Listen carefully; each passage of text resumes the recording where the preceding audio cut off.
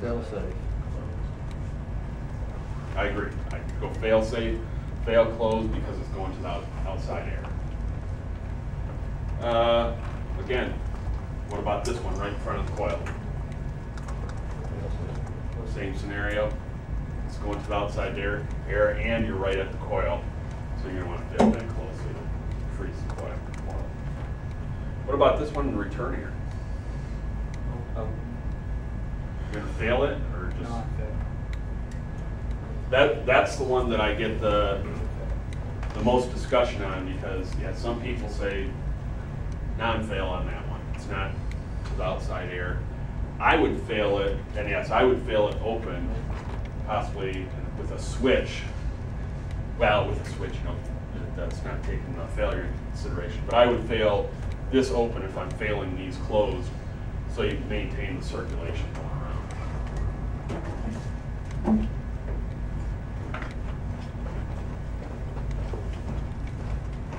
So here we have a pneumatic actuator.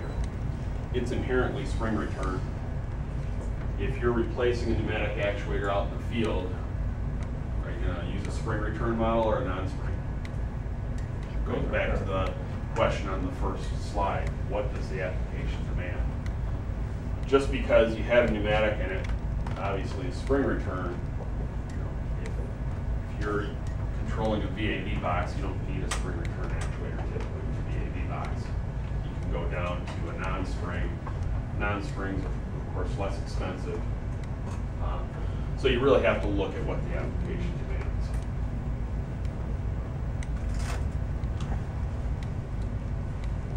Your name's in that section. It's after the wiring section. Yeah. So, air damper actuator sizing. Do you have to do any kind of sizing? Decide what actuator to select? Okay. Well, we do have a tool that you can download, a software tool you can download from our website. I'll just show it to you real quick. I'm not going to use it right now, but it's called Select Pro.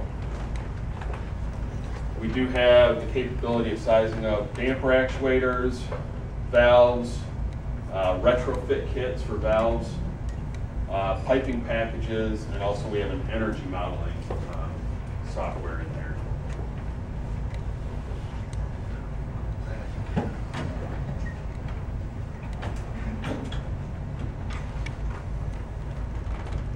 So, in this section, we're going to cover how to calculate the total torque required, select a suitable actuator for the damper.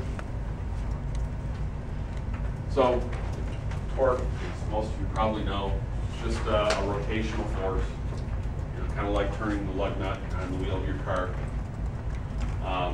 And then this is just defining how much torque is required.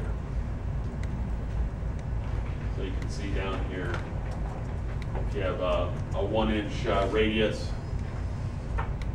then that means it would take 1 pound of torque to move that. A 1/2 inch requires 2 pounds.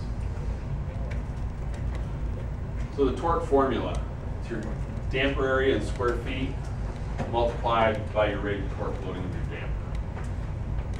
That gives you your torque in inch-pounds required to move the damper.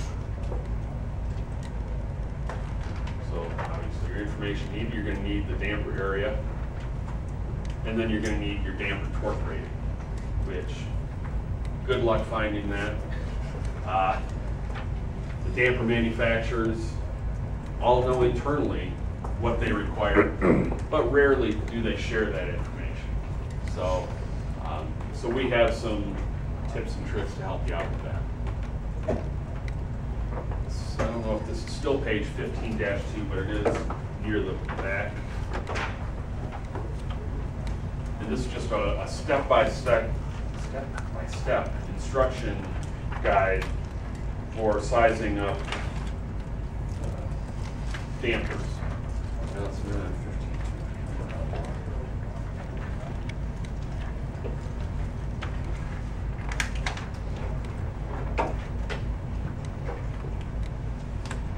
part of the, oh yeah, it's part of the notes. So you can look at it from the notes page, from the workbook. So the first step we look at is what's the total area of the damper in square feet. So if you get a nice easy one that's 36 by 48, that's 3 foot by 4 foot, you just multiply 3 by 4, get your 12 square feet. If it weren't quite so easy, you can multiply the inches, divide by 144, that would tell you how many square feet you have. So for our example that we go through here, we're going to use the 12 square feet. You have opposed or parallel blade dampers. Torque load rating is directly linked to whether you have opposed or parallel blade. You can see here, a parallel blade with edge seals is going to be 7 inch-pounds per square foot. Whereas if you had an opposed without seals, it's only 3 inch-pounds per square foot. Personally, I would recommend, especially if you have an older damper, you're not really sure, go with the 7. You're going to be safe there. You're going to get a little more torque just in case some things are a little rusty and don't move quite as well as they did when they were brand new. For our example, we're going to say it's an opposed blade damper. As we saw on the previous page, the opposed blade dampers require less torque to close off. That's because of their design. Parallel blades require more torque. Seals, of course, are going to add resistance, increasing the torque requirement. A lot of times you may hear the opposed blade damper referred to as a control damper. You can see here, a little bit of opening is only going to give you a little bit of airflow, whereas on the parallel blade, a little bit of opening can still give you quite a bit of airflow. So the opposed blades are going to be used more in modulating applications, whereas the parallel blades are going to be used more in two-position applications.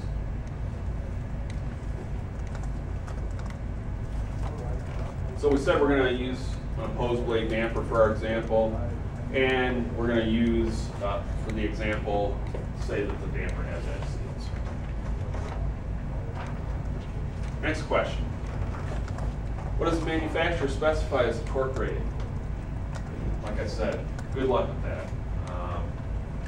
I've been in sales in this industry for 13 years now, and I have not seen one damper that has the torque load rating on any labels or stickers anywhere. So, maybe some have had them when they were brand new, and they've just worn off, but I'm never going out looking at brand new dampers. I'm going out helping people replace actuators, and none of the ones that have been out in the field had any of that information. So, if it's not available, we're referring to the sizing chart here.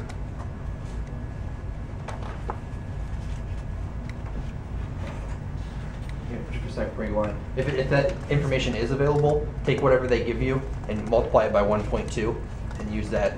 We always add a fudge factor in there because their testing that they've done is in a factory, installed in perfect condition with a brand new damper. So if you take it out into the field, it's going to get dirty. It may not get installed. It might be racked a little bit when it gets installed. So we always add a little bit more torque to make sure that we're going to cover what they recommend. Right.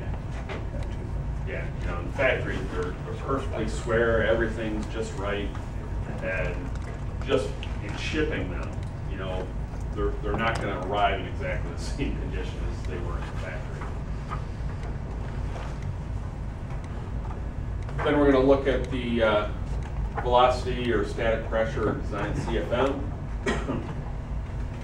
Typical for an HVAC system is less than 1,000 feet per minute. If we don't know that it's anything more than that, that's typically what we're going to use is 1,000 feet per minute.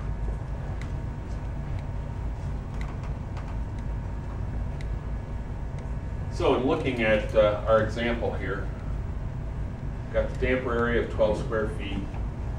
The rated torque loading of 5 comes from this chart down here. We said we were going to use an opposed blade with edge seals. We said it was less than